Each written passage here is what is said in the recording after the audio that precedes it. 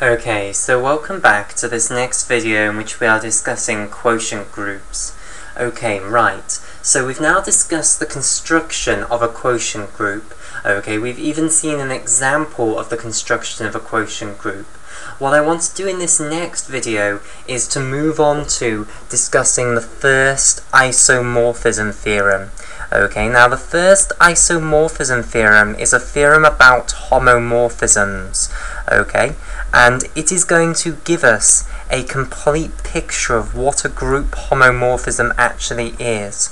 Okay, so if you are following this playlist on group theory, in the video on group homomorphisms I continually say that we will get a complete picture of what a group homomorphism actually is, but that I'll present it in this video on quotient groups. Okay, now I'm going to make good on that promise.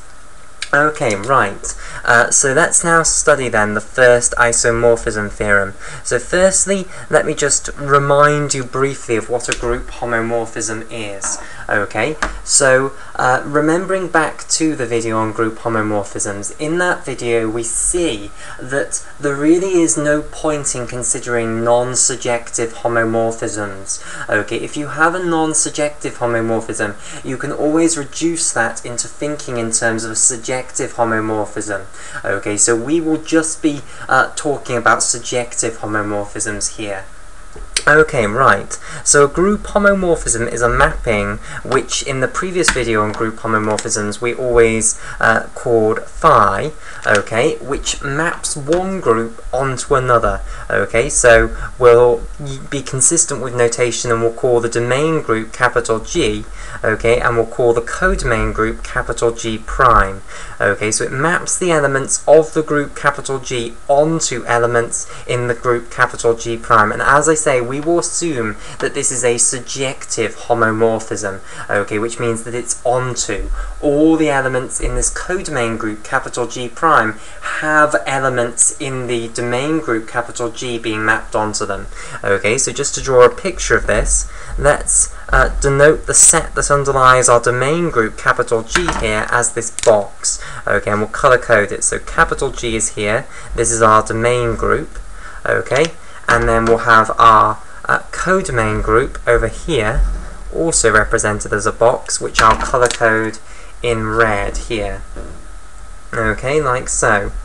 And basically what this is going to do is it's going to take every symbol in our domain group capital G here and it's going to map it onto a symbol in our codomain group capital G prime, and as I say, surjective means that every symbol in our codomain group capital G prime here will have at least one symbol in the domain group capital G being mapped onto it. So it's an onto mapping, and we're just going to assume that this is a surjective homomorphism. And as we show in the video on group homomorphisms, you can always reduce a non-surjective homomorphism into thinking in terms of a surjective homomorphism.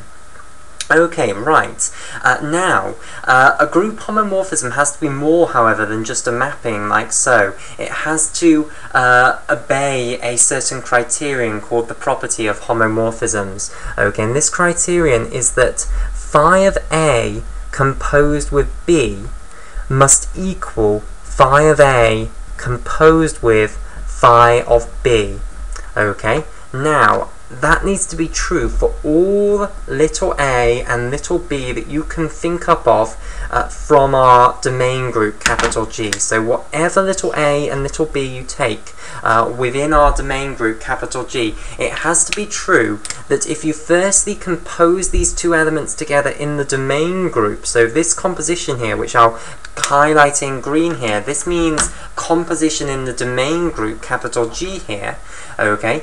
If you compose A and B together first to get an answer in the domain group and then take phi of that answer, so you then map it into the codomain group, that has to be the same as if you firstly map A and B into the codomain group and then compose the two answers together in the codomain group. So this is composition in the codomain group, and that has to be true for all little a and little b is an element of the group capital G. Okay, so that's the property of homomorphisms. Okay, right. So that's what a homomorphism is, and we're just going to be considering surjective homomorphisms. Okay, right. So let me now state the first isomorphism theorem. So the first isomorphism theorem says that this codomain group, G prime here, is going to be isomorphic to the quotient group of the domain group by the kernel of the homomorphism. So it's isomorphic to G by the kernel of the homomorphism phi. Okay, so this here, this is a statement of the first isomorphism theorem, and we want to discuss this and prove it and get some very nice understanding of group homomorphisms from this, basically. Okay, now I must state that we are assuming that the homomorphism here was a surjective homomorphism. If it was not a surjective homomorphism, then you have to turn the G prime here to the image of the homomorphism, okay, because remember, when you reduce a non-surjective homomorphism into a surjective homomorphism, the way that you do it is by replacing the codomain group with the image of the homomorphism, okay, and then viewing the mapping now as being from the domain group into the image of the homomorphism, okay, and we discussed that in a lot more detail in the video on group homomorphisms. So if it was a non-surjective homomorphism, you just replace G prime with the image of the homomorphism, but we'll assume that G prime, that is the image of the homomorphism, and we are working with a surjective homomorphism. Okay, right. What does this actually mean? So firstly, let me just remind you of what the kernel of a homomorphism is. We defined this in the video on group homomorphisms, okay, but I'll just go over it again because it's going to be an incredibly important concept. Okay, so the kernel of the homomorphism, remember, means all the elements, little g, which is in the domain group. So you take all elements of the domain group, capital G here, such that when you ask what is phi of little g, the answer is equal to the identity element in G prime. Okay, so this is my notation for the identity element in G prime here. Okay, E subscript G prime. Okay, so basically the kernel of a homomorphism, which I'll underline in blue here, means all elements in the domain group, capital G here, which are mapped onto the identity element in capital G prime by the homomorphism phi. Okay, and we proved in the video on group homomorphisms that this is a subgroup, and in fact it's actually a normal subgroup. Okay, so what we can now do then is we can use this to quotient out our domain group. Okay, so if I draw a picture here, once again I'll draw my domain group here. So this is representing my domain group, capital G. Okay, so I will once again color code this in green here. Okay, so the kernel of the homomorphism is a subgroup of my domain group here, so I'll mark that on, so we'll have it here. So this is going to be equal to the kernel of the homomorphism, and this is just simply all the elements of the domain group which are mapped onto the identity in the codomain group by this homomorphism phi, basically. Okay, and it's actually forming a normal subgroup. Right, so to get a better understanding of the first isomorphism theorem, and don't worry, I don't expect you to have any understanding of why this is true yet, okay, but to try and understand where this comes from, okay, and why this is true, I firstly just want to think about what the right-hand side actually would be. Okay, so what we know at the moment is that the kernel of a homomorphism is always a normal subgroup of our domain group, capital G. So in principle, what we can now do is form the quotient group of G by the kernel of the homomorphism. So let's tackle this right-hand side first, okay, and then we'll try and understand why it's so related to the codomain group, and this will give us a very nice understanding of what homomorphisms actually are. Okay, right, so let's consider then the quotient group of the domain group G by the kernel of the homomorphism. So what does that actually mean? Well, that means partition up the domain group, capital G, into the cosets of this normal subgroup. So we're going to divide up capital G here into its cosets, the cosets of the kernel of the homomorphism here. then what we'll do is give every single coset of the kernel of the homomorphism a name and stick these symbols for the cosets into a set which will form the quotient group of G by the kernel of the homomorphism. However, before we go any further, what I want to consider is the cosets of the kernel of the homomorphism.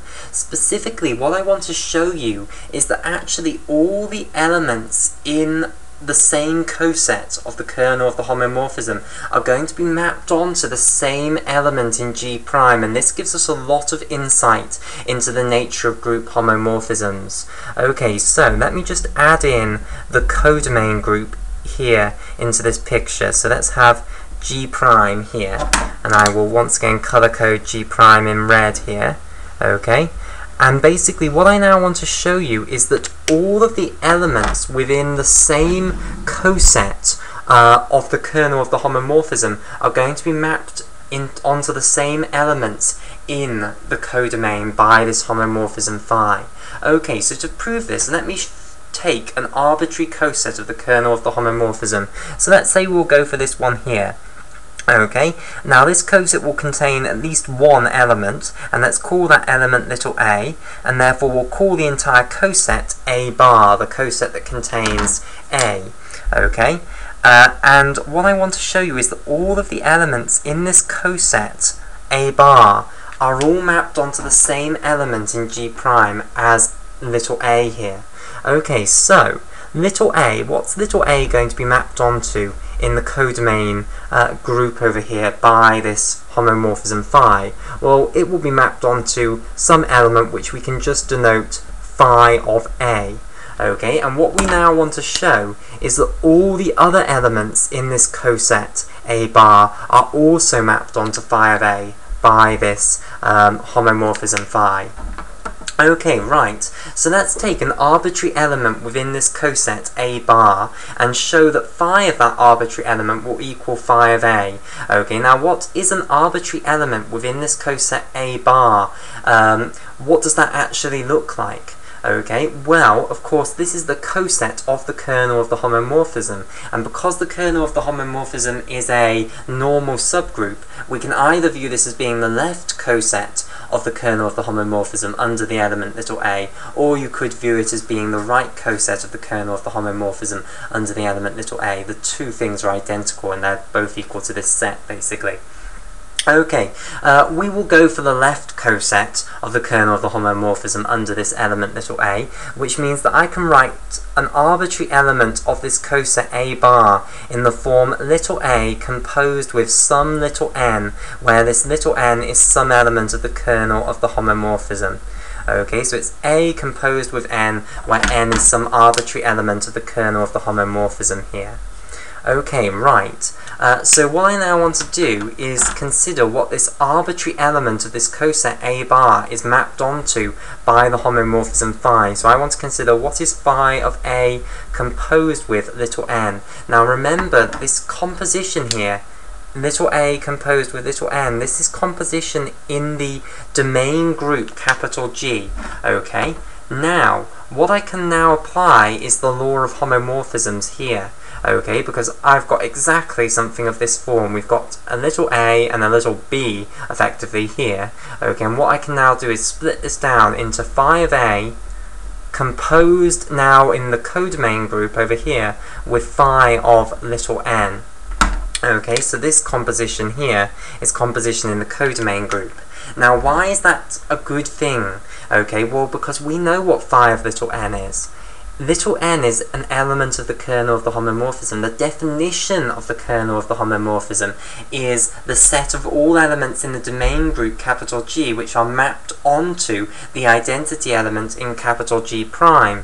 Okay, so the answer here has to be the identity element in G prime, basically. Okay, whatever little n is in the kernel of the homomorphism, it's always mapped onto the identity in G prime. So effectively, putting this on this picture, all of these elements in the kernel of the homomorphism are always mapped onto the identity in G prime. Okay, so now I can just replace this with the identity of G prime, and of course when I compose phi of a with the identity in G prime, I will just get phi of a back again. Okay, so the answer here is phi of A. So that now proves that all the elements in this same coset of the kernel of the homomorphism as this element little a have to be mapped onto the same element as it. So all the elements within one coset are mapped onto the same thing by the homomorphism. So that gives us a lot of insight into the nature of homomorphisms. Okay, basically what we now know is that if you look at the kernel of the homomorphism and use that to partition up your domain group, then the cosets of the kernel of the homomorphism are all mapped onto the same element in the codomain group, and that's very, very nice. Okay, that gives us a good deal of insight into the nature of homomorphisms. Okay, it tells us that in effect the same number of elements in the domain group are being mapped onto every element in the codomain group. So if our homomorphism is not injective, not one-to-one,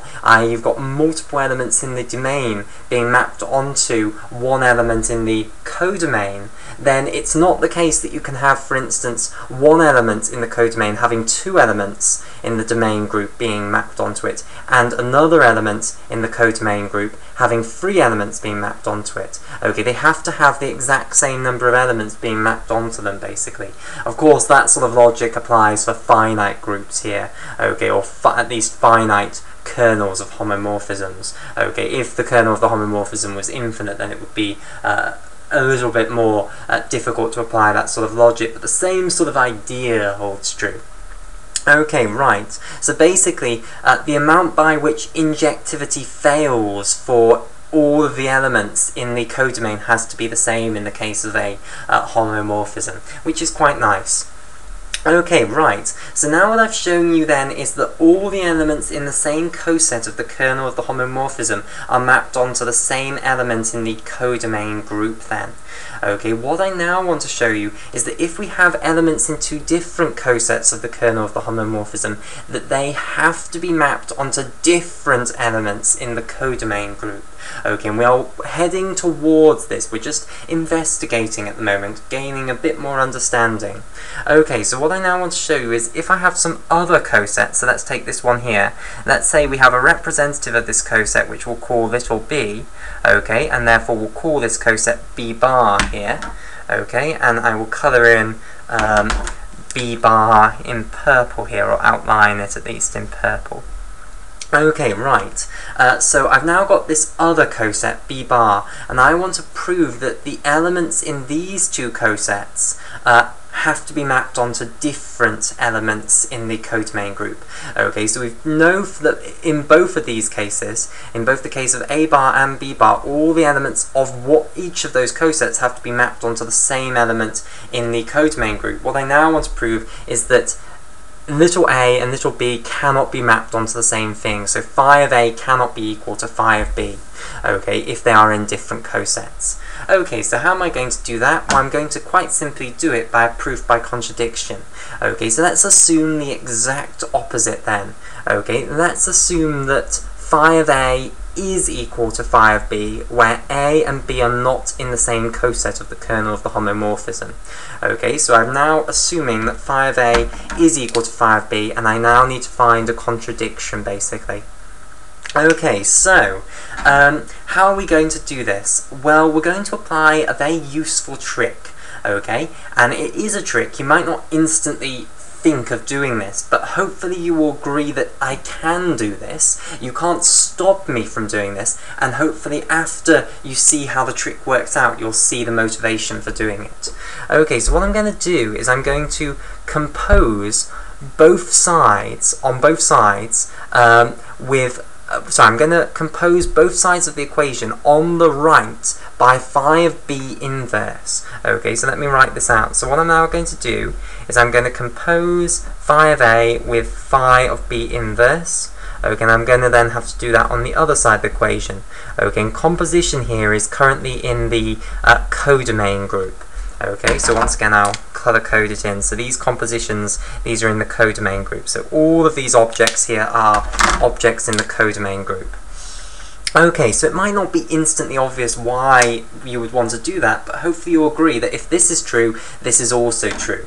Okay, so if this is true, it implies this is true. If this is true, it implies this is true. Okay, so I'm perfectly allowed to do that. Okay, now what I can do then is apply the law of homomorphisms backwards to combine these things together. Okay, so I'm starting on this side now, and I'm going to go backwards onto that side. So I'm going to turn this into phi of A composed with B inverse is equal to phi of B composed with B inverse, like so, where now these compositions that I've got here are compositions in the domain group, capital G here. Okay, now of course the B and B inverse here will cancel with one another. They will give the identity in G, so this side will become phi of the identity of the domain group this time, and of course we know that the identity in the domain group is always a member of the kernel of the homomorphism. It's always sent on to the identity in G prime. Okay, so now what we get is that phi of A composed with B inverse is equal to the identity in G prime. Now what does that tell us about this element A composed with B inverse, this element here? Okay, it tells us that that is an element of the kernel of the homomorphism, okay, because it satisfies the definition.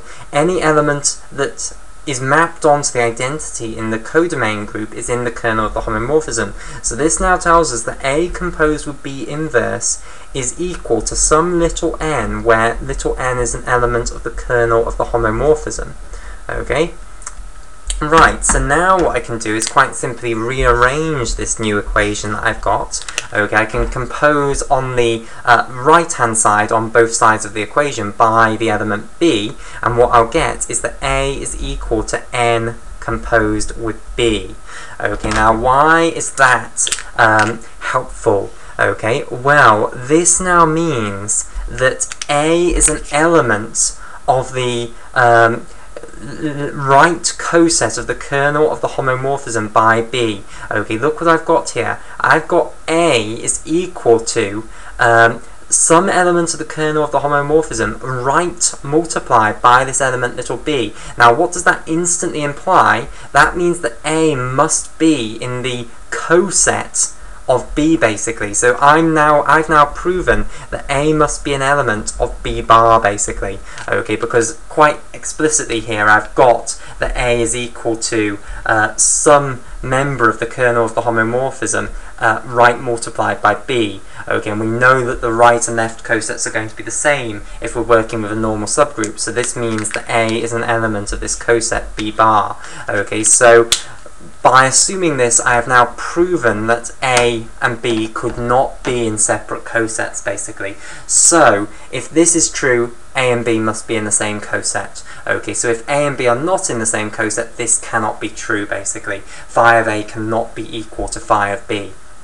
Okay, so what we now know then is that homomorphisms map elements that are in different cosets of the kernel of the homomorphism onto different elements in the codomain group. Okay, so that also now gives us an improved understanding of homomorphisms. Okay, right. In the next video, what we will now do is try and prove this. Okay, and the way that we'll try and do it is by establishing an isomorphism. Okay, and we'll use the insight that we now have concerning group homomorphisms. Okay, and the way that really they carry all elements that are in the coset of the kernel of the homomorphism, in the same coset of the kernel of the homomorphism, onto the same element in the codomain group, and we'll use that insight to prove the first isomorphism theorem.